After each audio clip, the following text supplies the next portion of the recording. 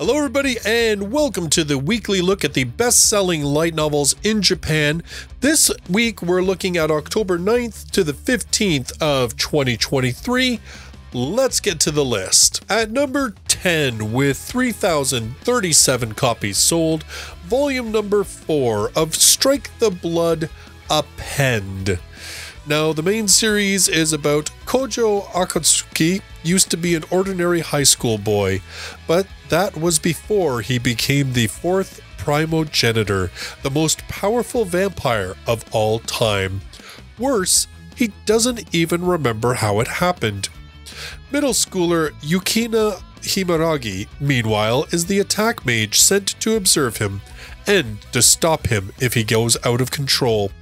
But was it really a good idea to send a cute girl to observe a massively powerful vampire boy whose abilities activate whenever he gets aroused? And on an artificial island populated with all manner of demonic individuals, each with their own designs on the fourth primogenitor? Now, the original series is complete and is available in English from yen on. Doesn't look like they have picked up this APPEND series, which, as far as I can tell, are side stories set during the events of the main series. At number 9, with 3,038 copies sold, Volume 21 of Wandering Witch, The Journey of Elaina.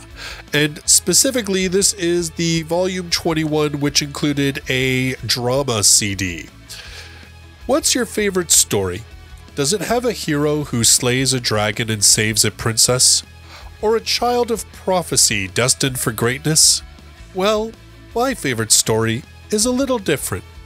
It's the tale of a witch who travels the world, seeking nothing in particular.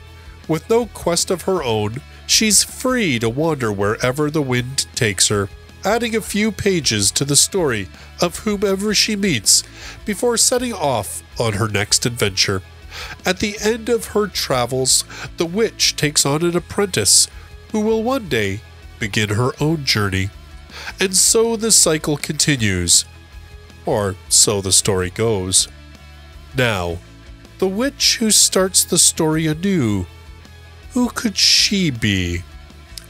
This one is officially being released in English by Yen On. The drama CD, I do know at least with this volume, it's I think 4 short stories penned by the author and is actually acted out by the voice cast from the anime. At number 8, with 3,161 copies sold, Volume 3 of KonoSuba, God's Blessing on This Wonderful World, Detour. Game-loving shut-in Kazuma Sato's life as a young schoolboy in Japan abruptly comes to an early end. Or at least it was supposed to. When he opens his eyes, though, he sees a beautiful goddess that offers him a once-in-an-after-lifetime chance to be reborn in a parallel world. The catch is that the world is violent and threatened by a growing evil. Fortunately, he can choose any one thing to bring with him. So he chooses the goddess, Aqua. And so his adventure with his gorgeous companion begins. If he could just get enough money and food to survive, keep his goddess out of trouble, and avoid grabbing the attention of the Demon King's army. This one, the main series again, is complete and is licensed and available in English from Yen On. These side story volumes, the Detour volumes, I don't believe have been picked up yet in English. Although there is at least 1 or 2 other spin-off side story volumes that Yen On is releasing. At number 7, with 3,192 copies sold, Volume 3 of Even If You Say You Don't Love Me. The Count's daughter, former demon lord, becomes happy being pampered by a serious military officer. Oof, those titles. I probably won't love you. On the first night of their arranged marriage, Abigail is suddenly told by her husband that he won't love her. She panics, wondering, does that mean he won't feed her? A count's daughter, who was once a demon lord oppressed by her family in her previous life, becomes happy as her serious military officer husband pampers and feeds her. This is a fresh and unique pampering love story. This one is not licensed officially in English. Man, that title, though, pretty much tells you everything you need to know. At number 6, with 3,670 copies sold, Volume 19 of Is It Wrong to Try to Pick Up Girls in a Dungeon? In Aurario, fearless adventurers band together in search of fame and fortune within the monstrous underground labyrinth known as Dungeon. But while riches and renown are incentive enough for most, Belle Crenel, would-be hero extraordinaire, has bigger plans. He wants to pick up girls. Is it wrong to face the perils of Dungeon alone in a single-member guild blessed by a failed goddess? Maybe. Is it wrong to dream of playing hero to hapless maidens in Dungeon? Maybe not. After one misguided adventure, Belle quickly discovers that anything can happen in the labyrinth, even chance encounters with beautiful women. The only problem? He's the one who winds up the damsel in distress. And this series is available officially in English from Yen on.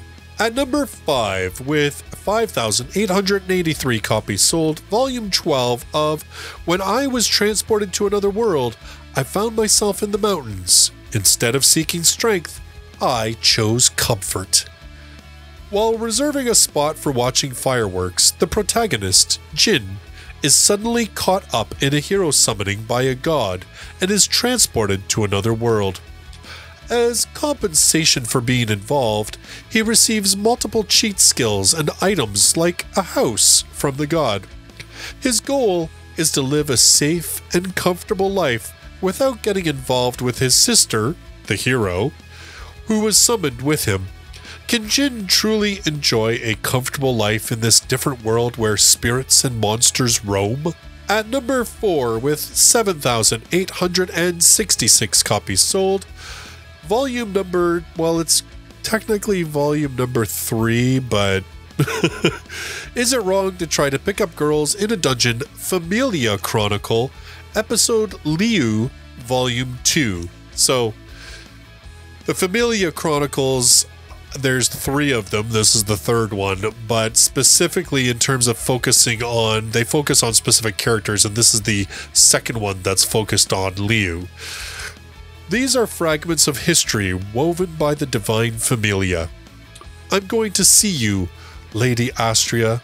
As the Labyrinth City is abuzz with preparations for the war game between Hestia and Freya, Liu leaves the city alone. Her destination is the distant east, the sword-making city. She heads there to meet the goddess waiting for her, to seek power and to move forward in her own timeline, carrying with her the determination of 5 years. However, I'll never accept you. She clashes with the juniors who admire the goddess of justice. Furthermore, Astrea doesn't allow her to return, and she's told to stay in the sword-making city. Liu, can you tell me your answer? Once again, her sense of justice is tested in the 3rd installment of the Chronicle series. So as I said, Familia Chronicle, it's a spin-off of Danmachi.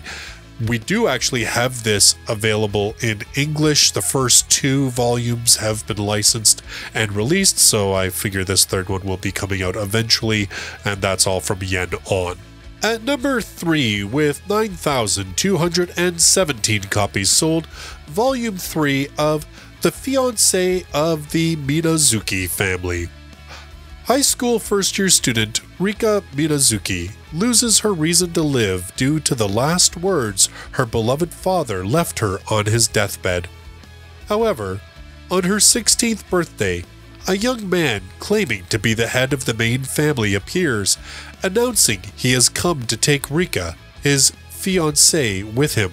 I believe that even in a marriage bound by such blood ties, it's possible to fall in love, he says. Rika finds a glimmer of hope in his words. Descendants of a celestial maiden, the Minazuki family bearing the fate of a unique lineage, the two begin their genuine love journey. At number 2, with 9,636 copies sold, Volume 14 of The Apothecary Diaries. In the East is a land ruled by an emperor, whose consorts and serving women live in a sprawling complex known as the Hougang, the Rear Palace. Mao Mao, an unassuming girl raised in an unassuming town by her apothecary father, never imagined the Rear Palace would have anything to do with her, until she was kidnapped and sold into service there. Though she looks ordinary, Mao Mao has a quick wit, a sharp mind, and an extensive knowledge of medicine. That's her secret, until she encounters a resident of the palace at least as perceptive as she is, the head eunuch, Jinshi. He sees through Mao Mao's facade and makes her a lady-in-waiting to none other than the emperor's favorite consort, so she could taste the lady's food for poison. At her lady's side, Mao Mao starts to learn about everything that goes on in the Rear Palace. Not all of it seemly. Can she ever lead a quiet life, or will her powers of deduction and insatiable curiosity bring her ever more adventures and ever more dangers? And this one is licensed officially in English. And this one is officially available in English from J-Novel Club. And actually, funny enough, was just announced that it's coming out in print from Square Enix Books in English, but they're using the J-Novel translation, so I don't really know what that's all about, but they literally just announced that, I think, yesterday or the day before. So if you've been waiting for this one in print, it's gonna happen. Finally, at number 1, with 14,734 copies sold, Volume 20 of Homes of Kyoto. Half a year after moving to Kyoto, high school girl Aoi Mashiro brings her late grandfather's old scrolls to Kura, an antique store nestled in Kyoto's Teramachi Sanjo shopping arcade, for an appraisal. One thing leads to another, and she winds up working there part-time. The manager's son, Kiyotaka Yagashira, nicknamed the Homes of Kyoto, is uncannily perceptive, and together they solve strange cases relating to the antiques brought to them by clients. And this one is also officially released in English by J-Novel Club. So those are your best-selling light novels in Japan for the week of August 9th to the 15th of 2023. A lot of spin-off novels on this list, and of course Danmachi occupying 2 spots with its main series release and also a spin-off. I think I read somewhere that there's supposedly going to be a new Danmachi book released every month this year, so I'd expect a couple more before we hit 2024. I mean, I guess that author Omori is just, what a beast for writing anyway. So what did you think? Are any of these favorites of yours? I mean, we have a lot of them actually licensed in English. Let me know in the comments down below. And join me next week when I'll be back here counting down the top 10 once more. In the meantime, thanks for checking out this video. I look forward to seeing you in my next one. Till then, bye-bye for now.